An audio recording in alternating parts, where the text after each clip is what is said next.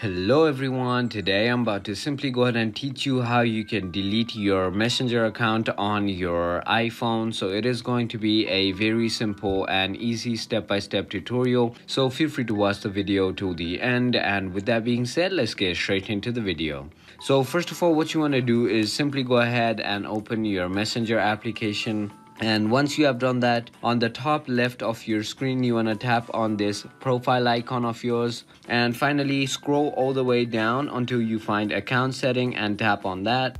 And now if you scroll down, as you can see, there is going to be your account ownership and control settings, so simply tap on that.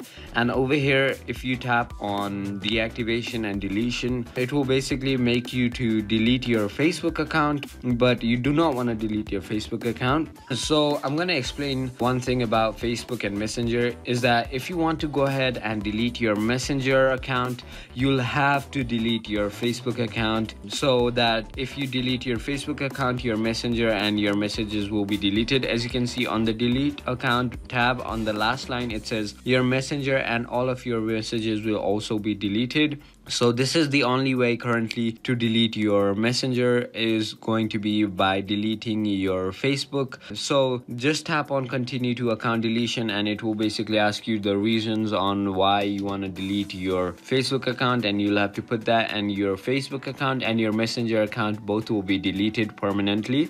So if you thought this video was informational, feel free to hit that subscribe button, hit that like button, and comment down below what video you want me to do next. And with that being said, thank you so much for watching.